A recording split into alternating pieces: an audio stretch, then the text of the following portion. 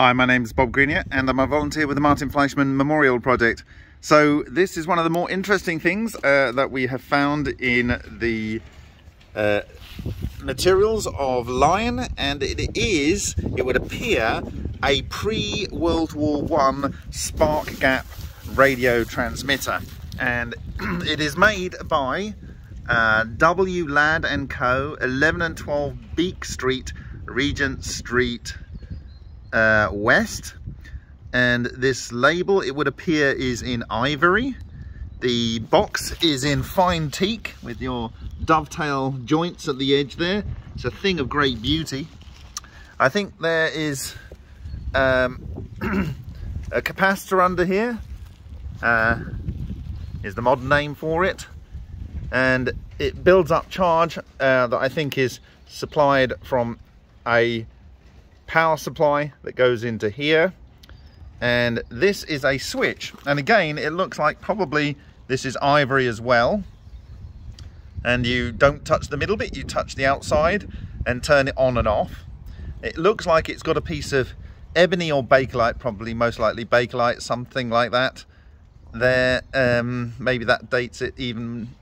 And there's a kind of brass fitting here with a screw that goes through to the brass on the other side, and vice versa from this side through to the other side.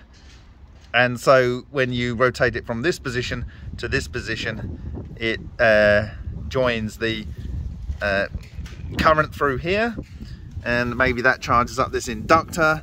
And there is something where you can adjust the spark gap here, so on.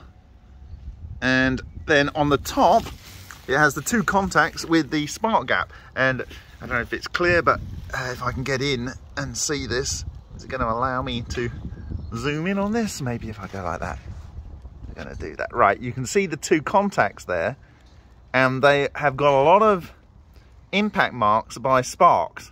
Now, the first thing is, the insulation here is in cotton thread. So this is pre-PVC or rubber insulation, and it has the original wires on here. And so you can see there's been a lot of sparks going on with that, so it's been actively used in its history. And so what I would like to do is to SEM the ends of these wires, because this would be some of the first man-made EVOs on Earth, their impact marks, and it would be something quite special to investigate. And again, there's a lead down here which goes all the way round and is attached to this central area down here. So there's various things that allow you to adjust. This is kind of maybe allowing the return there and stuff. So I'd like your opinion on this. Can we date it more precisely? What are the materials most likely to be being used?